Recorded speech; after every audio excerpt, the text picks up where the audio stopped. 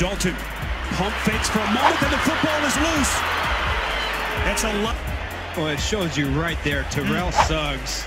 He has been so good at so long, not only going in for the sack, but you see the instincts to grab the right arm by Dalton and aim at this Ravens secondary. Could be. This is Dalton on 2nd and 6, and he is buried again. Guess who? It's Suggs. As his monster. He with a really nice bull and underneath. And Andy Dalton does not even have a chance to set up in there in the pocket. I'm a little surprised. Yesterday. Suggs coming with pressure. Kaiser steps up. Now Kaiser on the run. Lost the football. Knocked out by Suggs. And Kaiser, plenty of time in the pocket. 5-man rush. Nobody open down the field. When you're a great high school player and a great college player and you move into the pros as a rookie, you think that you can get it done physically at that same level. What you have to do, you have to succumb to that thought and say, okay, that clock goes off in my head. Linebackers, that's just experience. Manual. Gonna get overwhelmed. Back. Suggs coming from the top of the screen, gets to the inside and is able to get him down. Watch the inside move he gives on Donald Penn. He goes outside, gives him the move to the outside, then gets onside Trubisky. Nobody open, the sack. Watch Tariq Cohen. I think this is who he's looking for, trying to hold him off to the middle of the field, but great coverage by Tony Jefferson. No timeouts. Murray in the backfield, 1st and 10. Here comes pressure, and down he goes. Now they will just sit on it, and Suggs comes through. Nice play by the 6-time Pro Bowler. Terrell Suggs, a 2nd sack, his 5th in the hole. 1st and 10. From behind. Ball knocked away. They'll have to review that because you're not sure. It might be. Mosley vacuums it in and picks it up. There has been no signal. Throws unless he's.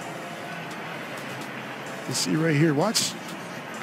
I think the ball's coming loose from Suggs, and Hundley, I think his forward motion just pushes it forward. I think it's going to be a fumble. Slow it down and really take a close look at it as to when the ball actually leaves his hand. So there, it's loose. Yes. And that's going to be a fumble. And his follow through. He's got the upper hand. Look at this. This is a tough front for them. You can't tell they're going to rush 6. They're going to rush 4. They're going to rush 4, drop 2 in the coverage. 4th and 11. Ooh. And they sack him again. He has been under fire all day. There is sack.